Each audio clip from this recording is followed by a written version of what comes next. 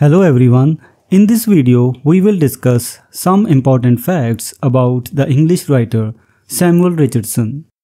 Introduction. Samuel Richardson was an English novelist and printer best known for his pioneering work in the development of the modern novel with his epistolary novels Pamela or Virtue Rewarded and Clarissa or The History of a Young Lady. Richardson's novels introduced many of the narrative techniques and themes that later novelists would adopt, making him a significant figure in the history of English literature. Early life and career. Samuel Richardson was born on August 19, 1689 in Derbyshire in a working-class family. He received only a basic education and began his career as an apprentice to a printer. Through hard work and determination, he eventually became a successful printer, establishing his own printing shop in London. Major works. Pamela or Virtue Rewarded. Pamela is considered one of the earliest novels in English language.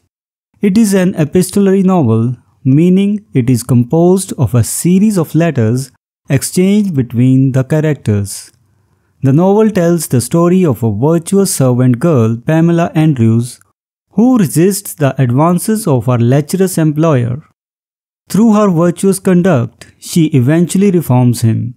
The novel explores themes of social justice, virtue, and the role of women in society. Clarissa or The History of a Young Lady. Clarissa is another epistolary novel, and it is one of the Richardson's most celebrated works. It tells the tragic story of Clarissa Harlowe, a virtuous and morally upright young woman, and her struggle against the social conventions and oppressive forces of her time. The novel explores themes of love, virtue, and the consequences of societal constraints. Sir Charles Grandison. This novel, also in epistolary form, tells the story of the virtuous and honorable Sir Charles Grandison and his interactions with various characters in the novel. It addresses themes of social manners, morality, and the ideal gentleman. Legacy.